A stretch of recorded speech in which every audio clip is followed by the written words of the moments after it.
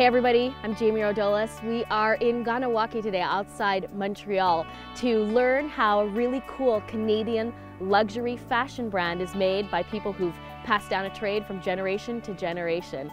Let's go meet the people who make Manitobah Mukluks.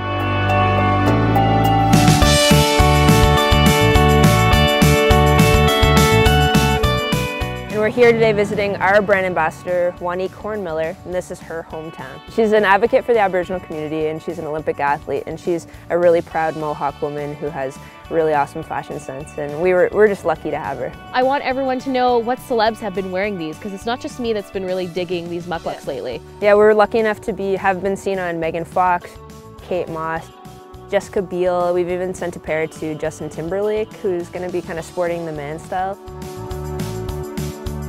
I've been sort of partnering with Manitobah Mukluks for just about a year now, and I was very impressed and passionate about their being an Aboriginally owned company, and not only being popular in the native world, but being popular worldwide. They're becoming a worldwide phenomenon and taking a traditional art form of mukluk making and, you know, contemporizing it, putting a vibrant soul, and then, you know, selling it, and it's just great to see a success story. So we're going to meet a few people today. An expert who's going to teach me, and then the other people we're going to meet are some young girls from the community, nieces of yours and some friends? Some nieces, friends, some have already made moccasins, some are just learning just like us today. Okay. And you know, they're very passionate about this. They want to learn how to bead, which is awesome.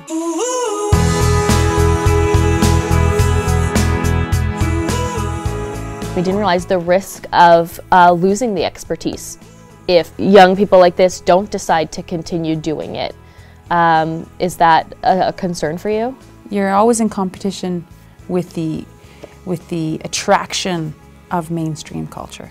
Teaching a kid to sit down and make a pair of earrings, make a pair of moccasins, it's like we don't live in a culture where it's like, okay, you're gonna get something in a week. Even the best beadworkers like Suzanne, she says that's 24 hours. But that's not 24 hours or you have it tomorrow, it's 24 hours of work.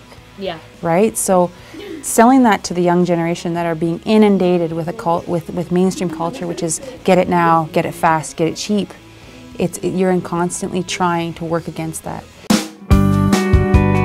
It's important to show Canadians that this is who we are, not just the horror stories or the bad stories you see on the news every night, which is a part of our reality as well.